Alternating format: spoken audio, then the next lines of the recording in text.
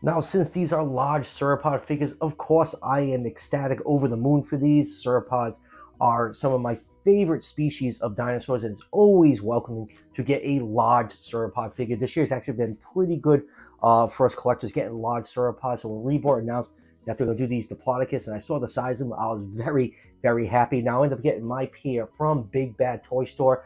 They retail for just under $70, and they are 100% worth the price. Can wait till you see the size of these. I'll leave a link to Big Bad Toy Store down in the description if you want to order one for yourself. Now there is a third version of these Diplodocus. It's the artist proof edition. It's just a same exact figure. It's just cast in gray, and it comes with an alternate neck with the mouth open. Didn't pick that one up because I just don't feel like painting things. So anyways, let's go over the packaging really quick. We're just going to take a look at Stargazer, Diplodocus, carnegii on the top. We got the male symbol, scale 1/35 of this beautiful silhouette of the Diplodocus skeleton, and then spin it around with a picture of all the wonderful products that Rebor has been releasing over the last few years. Some of these products have been heavily criticized, and some of the stuff they've done a pretty good job on. And inside the box, we do get a little pamphlet with some information about the Diplodocus. We got skeletals, some information, where it's from, and a picture of the skull and some of the bones. So enough about the packaging. Let's crack these things open and take a closer look. But before we do that, you may be wondering why these boxes look so small. Well, these figures come in 3 pieces. Here is the body right here, and then you do have the head, which attaches. And I have to say, Rebor has gotten a lot better with these flexible pieces attachments. You're just going to wiggle it in there, and you get a nice flush seam on there. And then for the tail too, it goes in nice and easily. I know some of their older figures, it was an absolute pain in the butt to get the tails in, but on these Diplodocus, they seem to refine the process, and it's a much smoother process getting these pieces in. And here are both figures of the packaging, and like I said, these figures are absolutely massive, and I absolutely love them. Now they're based off the Walking with Dinosaurs, Diplodocus. Walking with Dinosaurs is a documentary that came out in the late 90s, and they did a pretty faithful, reconstruction of how the Diplodocus looked in the documentary, and I just absolutely love these things. The size of them is just immense, and thank God for those bendy tails and necks. I would not be able to fully display these on the turntable during the review if the tails stuck out completely straight. The color schemes are very faithful to Walking with Dinosaurs. The one with the neck curved over here is the male, and this one over here is the female. So there's enough of color difference to differentiate the two, and just Rebor did an absolute knockout job on here. I just love how you can bend the tail into multiple positions. Same thing with the necks. You have a nice row of spikes going down the back. Just all around, these figures are just absolutely beautiful. Are they 100% accurate? No, they're not, but they're pretty close. Some of the muscular on the legs is a little bit off. But you know what? That's not a big deal to me. These figures are just fun. They do the bendy bends, and it makes me happy, and they're large, and they look absolutely awesome on my shelf. So these things are definitely one of the top figures of the year for me. And now time for some measurements. These figures are so long they can't even fit on camera. So from the tip of the snout to the tip of the tail, this figure is 32 inches long, or 81.3 centimeters. Seriously, that tail just goes on forever and ever. And for height of this figure, we're going to do it to the hips. It is 5 inches tall to the top of the hips, or 12.7 centimeters. So Diplodocus in real life is between 79 and 85 feet long. We're doing Diplodocus carnegii, was a hollow heron, definitely got a lot larger. So Diplodocus 79 to 85 feet long, or 24 to 26 meters. I'll put this figure somewhere in the 130 to the 132 scale range, so it's a little bit big for 135 scale, but it just looks absolutely awesome next to all the other large sauropod figures. And now let's zoom in and take a look at some of the finer details, starting with the male Stargazer. Now the biggest difference between this one and the female is the mouth is sculpted open on the male. It does look like it's articulated, but that's just the joint right there to keep that mouth open. It cannot open and close. See, the head sculpt is really nicely done. Lots of nice fine scale detail all over the head. You can see the eyes painted black, a glossy black color to give it that wet, lifelike look. See the ear canal sculpted in right there. And then for the front of the face, let's see if my camera will focus in on that. It does not like how small this model is. You can see the Nostrils are sculpted at the front of the skull. You have a little bit of red for the male to let the female know that they want to smash cloacas together. And then going down to the very long neck, you have all these rows of osteoderms that goes all the way down. It's a double row. It goes all the way across the body onto the tail. And then on top of the neck, you have this row of spikes, which we know was first seen in the Walk Away Dinosaur. Diplodocus whole figure is painted this greenish brown color. You do have some highlighting of dark striping along the neck and on the body. And then going down the underside of the neck, you have a nice light coloration, nice folds and wrinkles. You know, the figure does give off that, you know, folded wrinkle elephant skin look that we see on a lot of older large sauropod figures, but up close you can see that there is finely sculpted scale detail all over the figure. I think that looks absolutely great. Now going down to the arms, like I said, the musculature on the arms is a little bit off, especially when you compare it to eophones, which we will take out a little bit later. It's off-putting to some people, but if that's going to bother you, you're not going to get this figure. You know what? It's on you. You're going to miss out on an absolutely fantastic looking figure. But they do have the toes correct. You do have the one thumb spike poking out, and on the bottom you do get that, you know, horseshoe half moon like look for the front feet. Underside, same thing, all that nice light coloration. There's a nice dark wash on there to bring out all those folds and wrinkles going down to the very thick hind legs. I took the tail off because it's much easier to maneuver this thing around my review table with the tail off. You can see nice folds and wrinkles around the thigh, very thick bulging muscles all over the place. Same thing with the hind legs. You got the 3 toe claws showing, painted in glossy black paint. And let's pop the tail back in really quick. Look how easy those tails pop back in there. You do have a little bit of a seam, but it's not that bad. It's probably one of the cleanest looking seams I've seen on a Rebor figure as of late. Can't really see a cloaca slit. Maybe it's right over here, but that might just be a seam from the molding. But you can see the underside of the feet has some really nice detail on it. And here is a view of the figure from the top. Man, my camera does not like the figure. It keeps going in and out of focus. Nice, big, thick, heavy looking body. Nice, thick tail base that slowly tapers down to a very fine whip.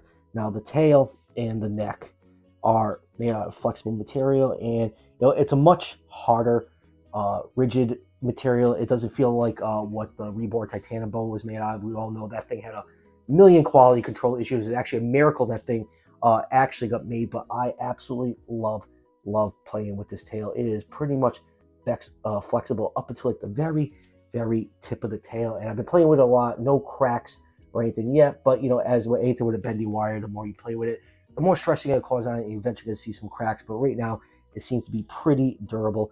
And same thing for the neck. You can get a nice curve on the neck. You can actually even get some upward and downward movement on that wire in there. So yeah, these things are just an absolute ton of fun to play around with. I just love Rebor to give them bendy tails. You can get a couple different positions when displaying these on your shelf. And now let's take a look at the female Catch the Rainbow. You see right off the bat, it has a much darker color scheme than the male. The color schemes are pretty similar, but I like how the male has a slightly lighter color. The mouth on this one is sculpted closed. Very nice. Diplodocus head sculpt, same thing. Eyes painted black with a glossy black pupil.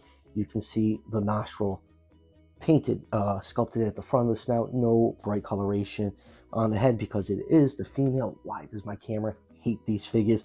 But you know, it's exactly the same sculpt except for the head. You got all those osteoderms going down. The row of spikes along the top of the body goes all the way down to the tip of the tail.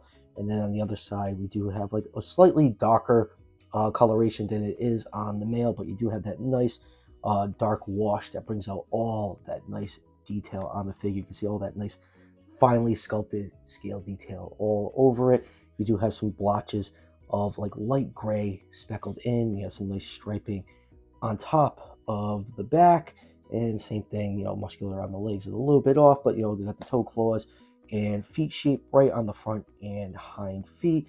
And then going down to the tail, nice tail. I feel like the seam on this one is a little bit more noticeable than on the male. For some reason, it might just be like the coloration, but still Rebor did a really nice, you know, flush finish on here. We all know how hard it was to get the freaking tail in on the T-Rex Kiss, but this is a much more pleasant experience. You go all the way down to that bendable whip-like tail. So yeah, absolutely digging these two figures. They just look absolutely incredible next to each other. And I'm glad I got both, so it looks like we have a pair of them. You know, the only problem you're going to have is displaying these on your shelf because they are going to take up a ton of room. Now, for comparison, first up, here it is. We'll collect these 1/40 scale human figure. And next up, let's do some Rebor other Jurassic period dinosaurs. Here it is with their sauropod. It scales decently with the Diplodocus. It's a little bit too big, but I still think they look awesome displayed next to each other on the shelf. And next up, we have their Stegosaurus, which also looks great. I absolutely love Rebor's Stegosaurus. It's one of my favorite Stegosaurus figures of all time. And then lastly, for their Jurassic period figures, here it is with their old Ceratosaurus. I think everything, you know, displayed together is nice little, you know, Rebor Morrison formation thing going on. Hopefully they do more large sauropod dinosaurs. I really hope these Diplodocus sell really well because I'd like to see them take a chance and do more. Love to see, you know, we just, you know, got Holland got goods Apatosaurus. Love to see their take on it. I would really love to see a Barosaurus. That's a species a lot of us have been dying for our Morrison formation collection, and I think Rebor, you know, found the trick to making these big figures because they come in 3 pieces. It saves on shipping with the smaller packaging, and you get the bendy neck and tails. There's a lot of cool stuff you can do with them. So I really hope these sell well and Rebor decides to make more large sauropod figures. I think it's going to make a lot of us very happy. And next up, here it is with their T-Rex Kiss, which is still an absolutely amazing looking T-Rex figure. Still one of my favorite Rexes in my collection. And let's do a few other Morrison formation dinosaurs from other companies. Here it is with Pinoso Stegosaurus, and I think these scale a lot better with the Diplodocus. And let's move Mr. Stego over to the side, and here is Safari's take on Stegosaurus. And next up, let's do another Safari figure. Here it is with their Allosaurus. I think that looks really nice with these Diplodocus, much better than the Saurophagonax.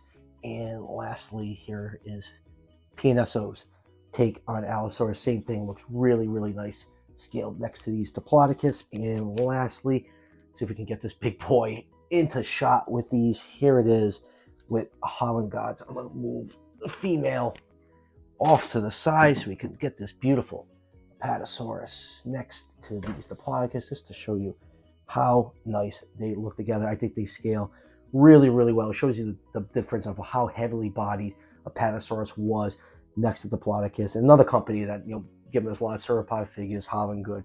And same thing, hope their Apatosaurus sells really well. I'd love to see them do more. You know, both figures cost roughly the same price, and it's just awesome. We're getting these very affordable yet large sauropod figures now.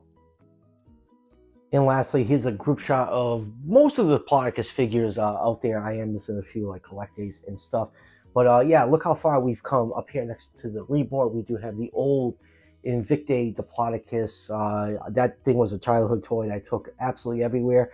I used to chew on the faces of these things for some reason. All my Invictas have like bite marks on them. Yeah, I was really young when I got these. Down here is the Carnegie collection Diplodocus, which is still an absolutely impressive piece. And down here is Safari's Limited's take on Diplodocus, and over here is Eofauna's Diplodocus, which came out last year. The Eofauna one is definitely the most scientifically accurate out of all these. Eofauna always does fantastic work when researching their figures. But, you know, my top pick is the Rebor one. It's just such an impressive figure, and just like the bendy tail and neck really elevate this thing among the other figures out there. So yeah, it's like my top pick for Diplodocus figures out on the market right now. So final thoughts on Rebor's take on Diplodocus. These figures are everything that I've ever wanted in a large sauropod figure. They're big, flexible tails and necks, and they're just impressive looking. You know, I'll give them about a 90%, you know, accuracy on here. I know everyone's like big on accuracy. Everything needs to be absolutely perfect. But you know what? These things are just so damn fun. I can overlook the small flaws that they have. They are definitely one of my favorite sauropod figures of all time. It is my definitive version of Diplodocus on my shelf. And like I said earlier, I end up getting these from Big Bad Toy Store. They retail for just under 70 bucks. For like the size of these things, that's a hell of a deal. I really Hope these things sell well. I want more big figures from Rebor. The link down to Big Bad Toy Store is down below in the description. So that will do it for the review. I do have some early production samples coming in from Beast of the Mesozoic from the Tyrannosaur series. Wave 2, I should have those probably early next week, so be on the lookout for those. I think I'm getting 3 figures from Wave 2, so stay tuned for that. And as always, if you're enjoying the content on this channel, show your support by hitting that subscription button just below the video. Each subscription helps out the channel tremendously and it's greatly appreciated. I'll see you guys for the next one.